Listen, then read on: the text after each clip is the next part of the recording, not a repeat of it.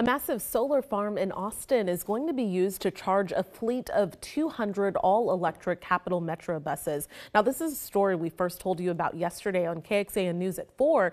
KXAN anchor Tom Miller talked with Austin Business Journal reporter Mike Christen about what to expect.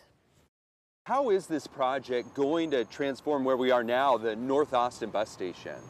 Well, so CAPMetro is partnering with a renewable energy company, Holt Renewable. They're based here in Austin.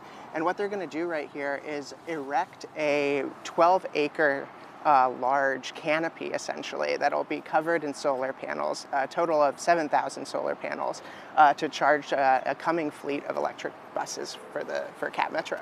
And how will these chargers work, and is there anything else like this right now? So there are examples all over the world of charging stations.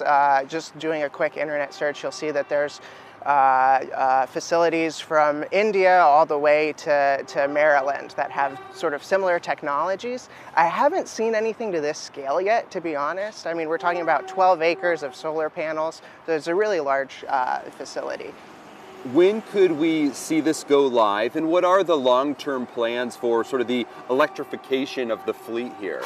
Sure. So CAPMetro has a definitive plan to move all of its vehicles to electric by 2030.